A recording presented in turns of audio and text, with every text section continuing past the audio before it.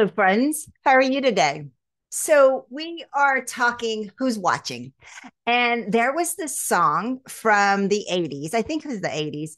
And it was Michael Jackson. I always feel like somebody's watching me. No, I don't know if it was actually Michael Jackson. It was somebody during that time. Was that Eddie Murphy? It might have been Eddie Murphy, actually. I'm arguing with myself this morning, as you can tell, but you get it.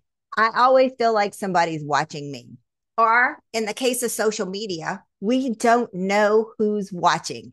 We don't know who is consuming the information that we are putting out for the positive as well as for the negative.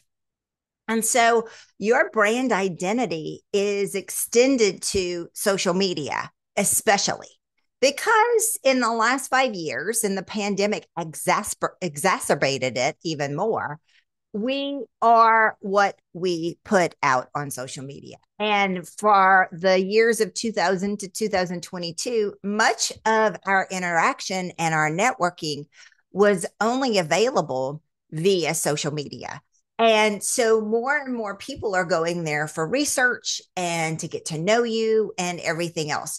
So I often get asked by business friends who I see in the community, you take a lot of time to create these vlog posts. Do they work? And actually, I can say that just when I think that I don't know who's watching, all of a sudden I'll get an email or I'll encounter someone that says, "Hey, I'm on your distribution list and I love what you're putting out there." Or in the case of new clients, maybe they have two coaches and they're trying to choose one versus another, one versus me. And they can easily just go to either my LinkedIn profile or my YouTube station or my website to find my vlog posts. And the sheer fact that I have it out there and they get a little taste of who I am and what I stand for and how I show up is a distinguisher and a differentiator against maybe my competition that doesn't do any of that. And so I just don't know who's watching. We just don't know who's watching. So, for the sheer sake of that, put stuff out there. Put good, positive information that's a good reflection on you and your organization because it is that extension of us. Now, in this political season, as we are right now, I especially caveat that with be very apolitical, not have a statement. So then that way people can feel that you reflect one way or another. That will turn people off as quickly as it possibly can be.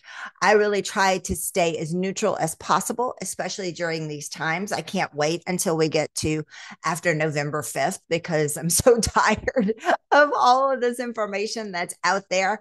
But there's some things that are being put out there by people that I know, that I like, that I trust, that I just don't want to know about.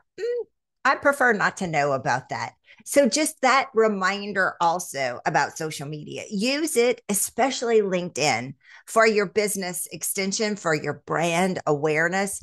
And don't forget to use the recommendations when you finish a project or you have a good relationship with an ally. Be sure to ask for that recommendation. People know, people see it, people use it, and it is that good reflection of you and your character.